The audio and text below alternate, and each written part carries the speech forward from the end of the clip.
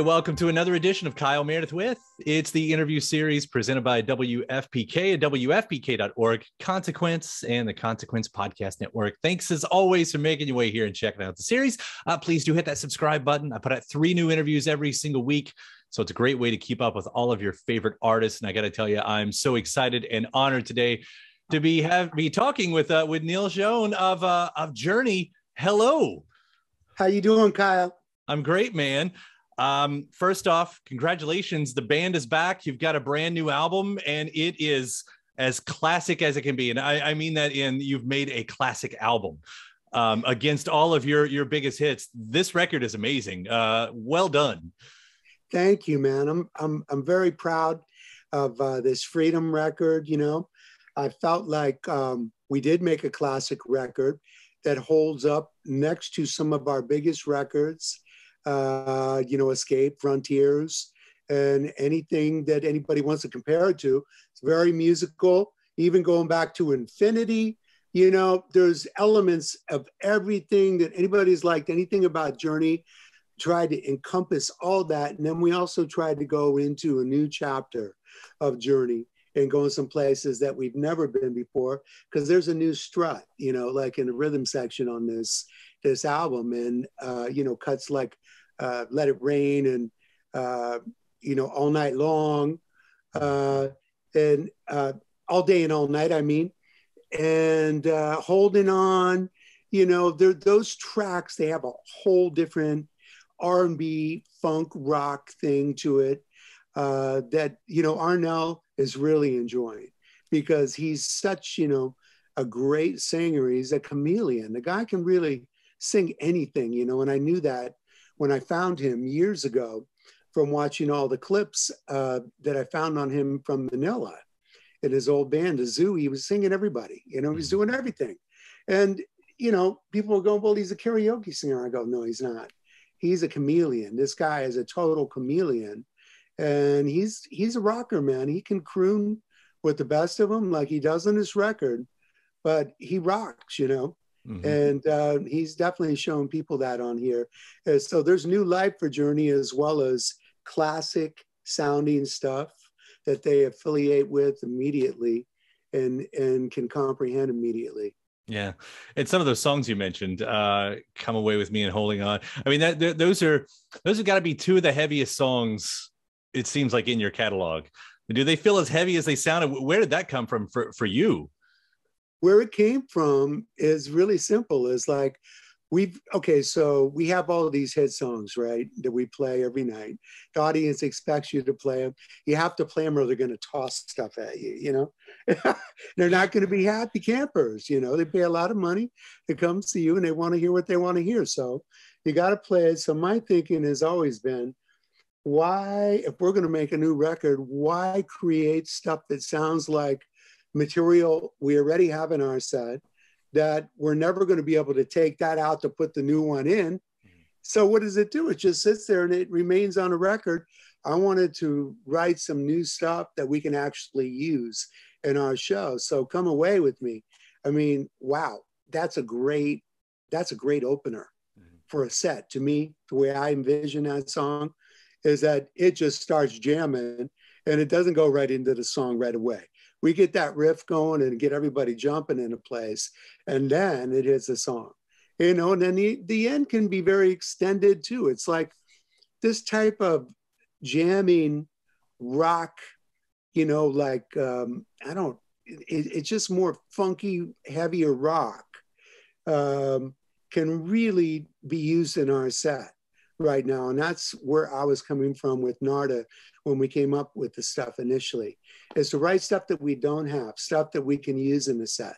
Mm-hmm. And so those 4 songs that I mentioned that are kind of like in a new chapter for Journey, that's definitely where that's coming from. Yeah.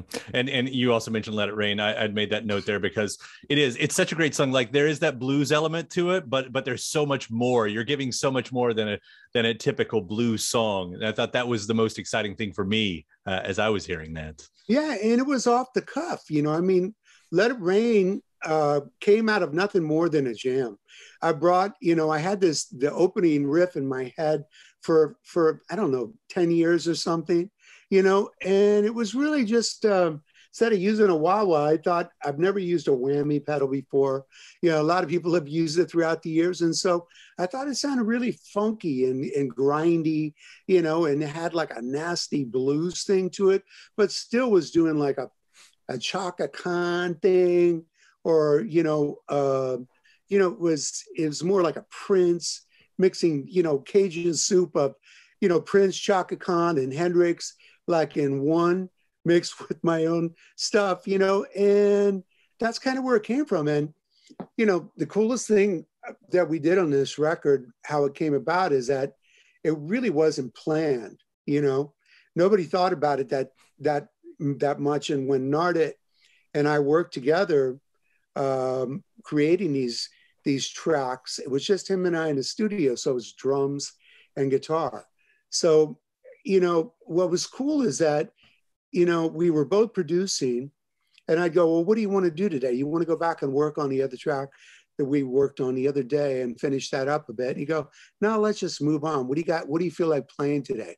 And I go, well, I got this funky riff. Let's just go jam on it for a second. So we go out and played. What is on the record is the first take of just a live jam. Wow. And then we wrote the vocals around that. And I kind of arranged it as it went down. The guitar solo was played as it is, on the record with the first take. And it was just, I love when stuff like that happens, because that's the kind of magic I think that people are missing in their albums that they make today, is the liveness in between guitar and drums. Mm-hmm. There's a whole lot of magic that comes from there.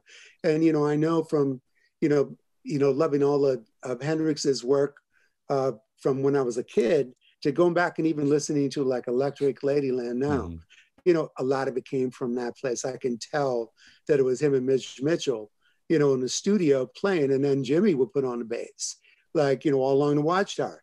That's Jimmy. And so I did the same thing on a lot of these tracks. I played bass right afterwards just to give it a feel. And, my favorite bass player of all time was Jack Bruce. And so Let It Rain, all that Jack Bruce stuff was in there. And, I kind of was grinding it with Narda. And then I sent it to Randy Jackson, and he just, he loved what he heard, and he just took it to another level. And so that's kind of how we went about the record, on the tracks that Narda and I created out of nowhere.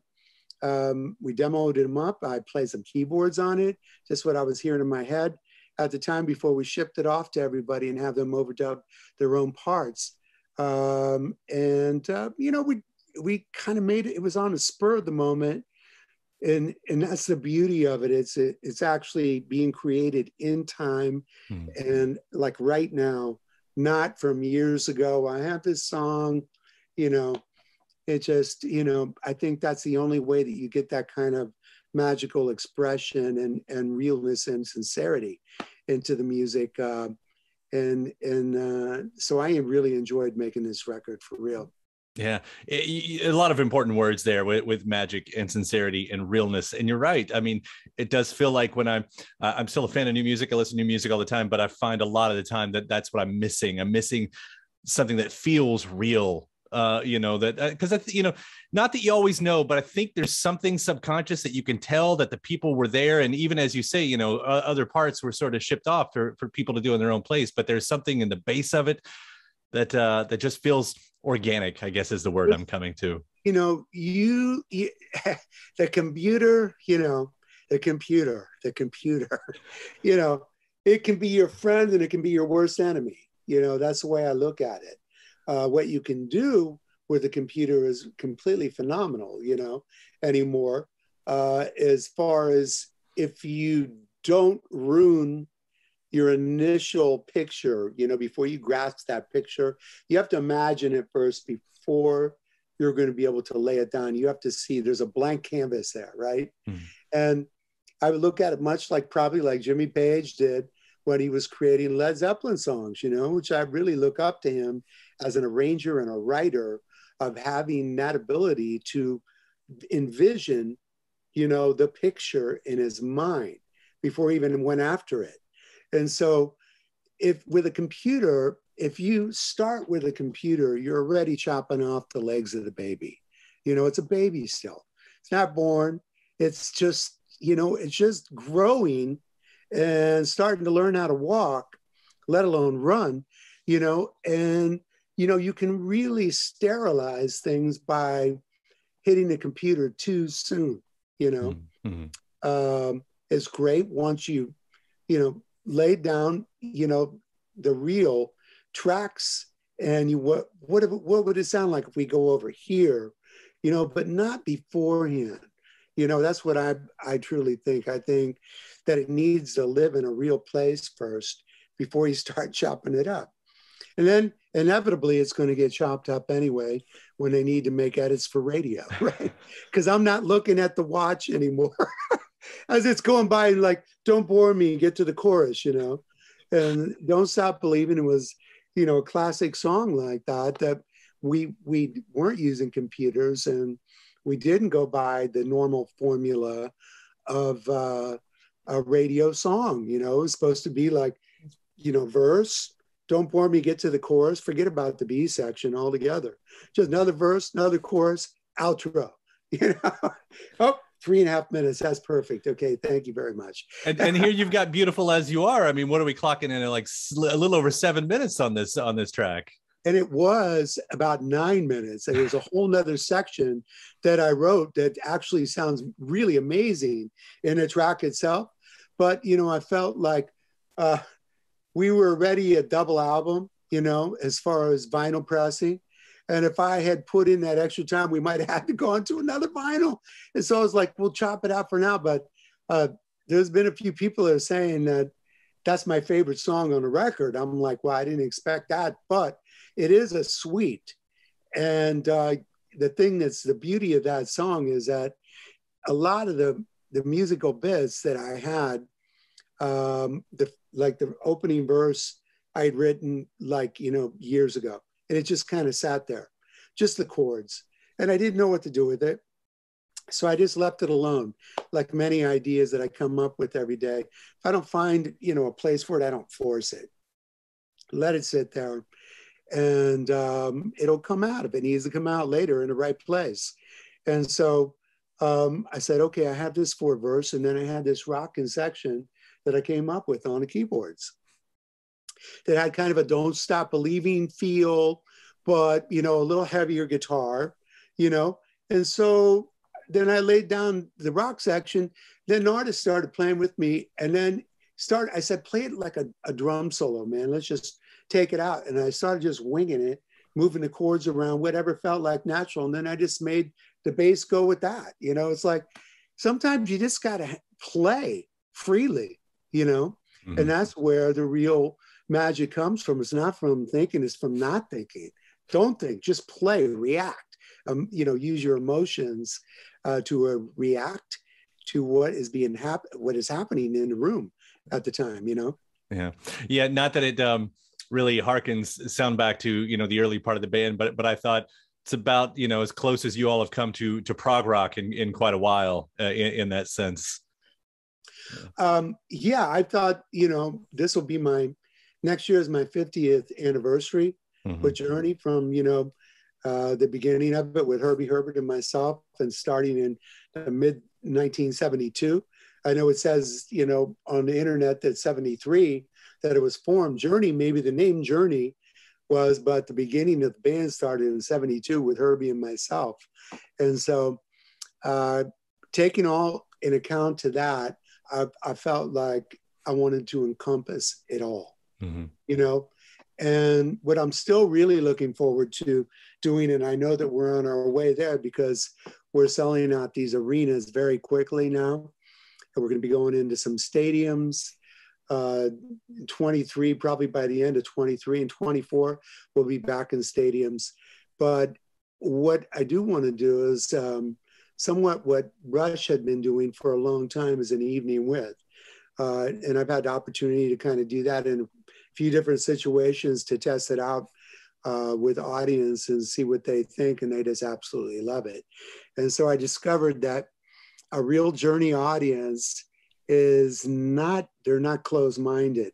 And we have there's maybe 5 generations now I'm seeing out there. And what I discovered, man, when I played a few gigs by myself with the Journey Through Time thing, you know, we were sold out at the Wiltern in Los Angeles before politically I was taken down because it became too much of a threat. But we played, you know, old stuff, new stuff. We kind of mixed it up and played bits and pieces of everything. But I took La Do Da Do Day and I decided I'm going to stretch out on this, man, like I never stretched out before. And I'm going to go into Jack Johnson, do some Miles Davis stuff, you know, the trippy stuff that I love doing at home that I've never done, you know, in front of a Journey audience. And I got to tell you, man, I did like maybe 12 to 15-minute guitar solo. That was the most out stuff that I've ever played on stage and got standing ovation. I was like, this is insane, you know, the fact that you can mix, you know, the classic hits with the outsideness. And then we did it again. We proved it at Lollapalooza, you know, with the new band. We went on stage and it was a very young audience. I remember looking in the front. Was part of that young audience. Yeah. Yeah. I mean, La Do Da Do Day, we did that night. And I'm listening to people that had cell phones in the audience from clips they put up, and they're like, whoa, you know, the more out it's going, they're like, whoa, you know, they're digging it. And I'm like, this is so cool, because there's no reason you shouldn't be able to do everything you want to be able to offer to everyone. You know, the only thing that's going to stop you from doing that is your own mind telling you, you second doubt yourself, you know, your brain and your heart is able to do anything. Your mind is always the thing that's going to second doubt and go, I don't know, should I do that? Maybe not. You know, it's like that whole scenario. And so I try to bypass the mind always and go with the heart, the emotion, and just the now. I want to do it now while I feel like I want to do it, you know, and not talk about it too much. Well, I love the idea of the evening with, especially revolving around the 50th anniversary. I mean, what is that, you know, as you visualize that, does that put you in like the Springsteen territory of like the 3-hour show where it just, you know? I think so, definitely. We're definitely capable of doing it. I mean, you know, not only do we have Arnel Pineda, who's a phenomenal singer, and now singing better yet than he's ever sung because we got the right mixer in front and got his headset sorted out. Just think about that. He's been with us 15 years and he didn't know how to explain it. He couldn't hear correctly until just most recently. And I'm like, this is just bizarre, you know? And now it sounds like a record in front every night, you know? But not only do we have Arnel, but we have Dean Castronova, has been my little brother. Actually, he's like almost 6 foot, whatever, but he's been my little brother forever. And you know, he sings his ass off as well. And then we have Jason Turdlaka, you know, on a second keyboardist that also sings. And so we're really, really covered vocally to where the ball can be passed around a bit. And, you know, it's not so much strain all on Arnel to be able to do a 3.5-hour show with an intermission in the middle. Plus, you know, when we get to that state, I'm really going to put some, you know, thought into how creating a really mind-effing show to where we're doing bits and pieces of where we came from. And whether it's just used as a walking, like between songs, there's ways to use those musical pieces. We don't have to play the whole song. You know, it doesn't have to sound like Las Vegas either. You know, like a finky little, you know, cliche, you know, greatest hits. Let's just do this verse, this chorus. No, I'm talking like using obscure pieces that haven't seen the light of day in many, many years and using it in between songs to make the audience go, wow, you know? I mean, it's all sitting there. It's just sitting there. The only thing that's stopping you is yourself from doing it, you know? That's kind of where I'm at right now.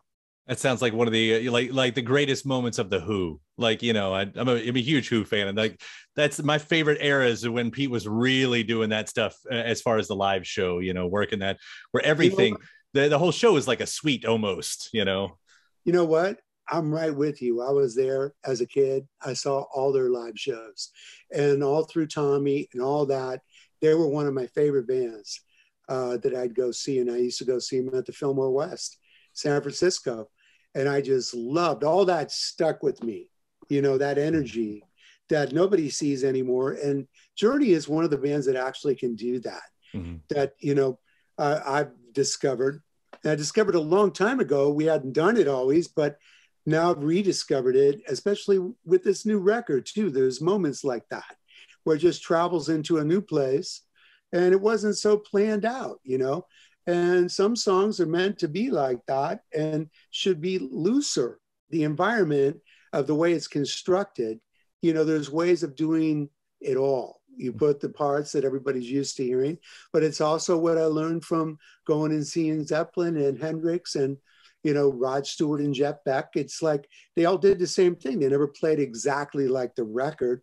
They played, you know, a good portion of the song like the record, and then it would go off on an excursion, you know, going in between songs instead of a stop and go, let the audience clap. No, fuck all that. You know, it's like, let's just go, let them clap at the end.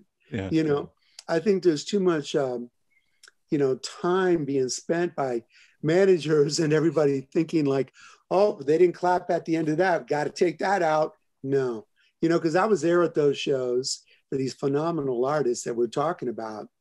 And everybody sat on the ground, you know, they didn't clap after every song. And at the end of the night, they'd go berserk, you know. I mean, that is more of, to me, what, you know, the first time that I went on, you know, the biggest tour I'd ever done was with Santana, you know, and we're in Europe and I'm experiencing European audiences for the first time. And we're in London playing Hammersmith and, you know, they're sitting down and they're very politely clapping. And I'm like, wow, you know, I wonder if they're going for it. And at the end of the show, they went absolutely berserk. And I was like, oh, I get it. It's kind of like what I saw when I was a kid. They're listening, they're watching. That's a good sign, you know, actually more than just, hey, that's a familiar song and I'm going to clap and all the way through it. No, make them listen. You know, if you're musical, you can make them listen. And how amazing is it? How awesome is it that, you know, you're still discovering this stuff 50 years on? Like here you are 50 years and you still get to come up with something new like this. That sounds just as exciting. Yeah, I'm so excited about it that, you know, everything goes in cycles. You know, music seems to go in 10-year cycles, even fashion. You watch the fashion, you can almost tell, you know, somewhat where, you know, the younger minds are at and what they want to see. And what I see is a lot of younger generation out there that want to experience what they can't experience anymore with the Who, with Zeppelin, with Hendrix, with, you know, early Jeff Beck and the electric blues mixed with heavier stuff, mixed with funk. You know, you can open it up even more than that, though. Maniacs we're talking about were stuff that I saw when I was a kid, and that you obviously love too. But, you know, you can open it up even further more, you know, mm-hmm. And that's where this new chapter and journey kind of comes in Freedom, to where we got this heavier funk and rock thing going on. And, you know, I've always been into funk. And, you know, before I started Journey with Herbie Herbert, I was playing with Larry Graham and Greg Rico from Sly and the Family Stone.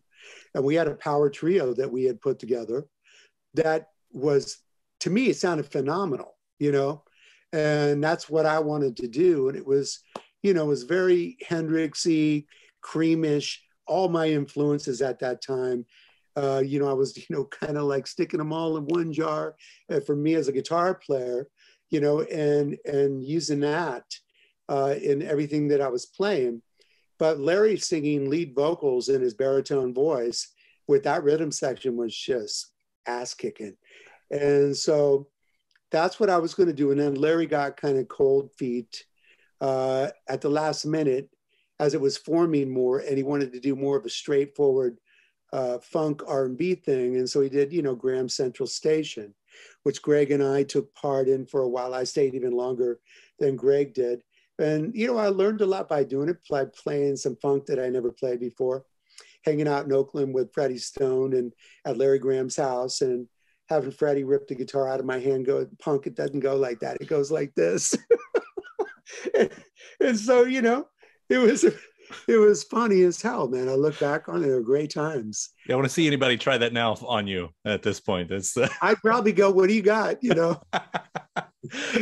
Oh man, Neal, the magic has obviously been there for a long time, and especially right now on Freedom. Again, can't compliment you enough and congratulate you enough on this record. It's a monster, and it's so great to hear you all, you know, slugging away this way again. Not even just 50 years in, but 10 years after the last record. Seriously, congratulations on this, and thanks so much for taking the time to talk about it. Thank you, Kyle. Thank you so much. Yeah, we're excited. We're excited to get back out there to our fans, and thank you.